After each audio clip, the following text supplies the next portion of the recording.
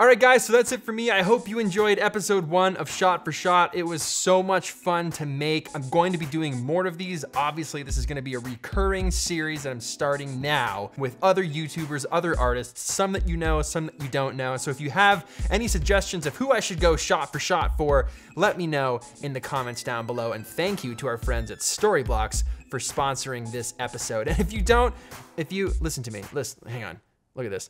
If you don't know what Storyblocks is yet, and you're a creative person and you make things, what are you doing? They are an invaluable resource for creatives. Oh, okay, Peter, tell me how they're an invaluable resource for creatives. I thought you'd never ask. Okay, you're making a video for a client and they're like, oh, this looks good, but I just love a time lapse of New York or something. Throw that in there.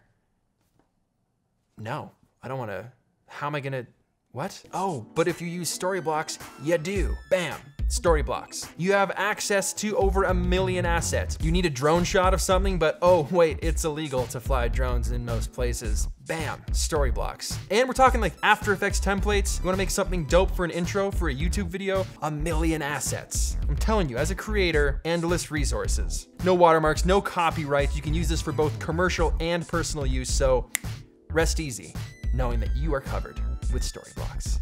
Oh, that was good. That was good.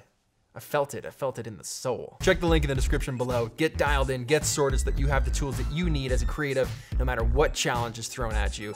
Highly, highly recommend it. And Storyblocks, thanks for sponsoring episode 1 of Shot for Shot. Ooh, it was good, and I'm looking forward to the next one. Drop your comments below. Who should we shoot for next? See ya.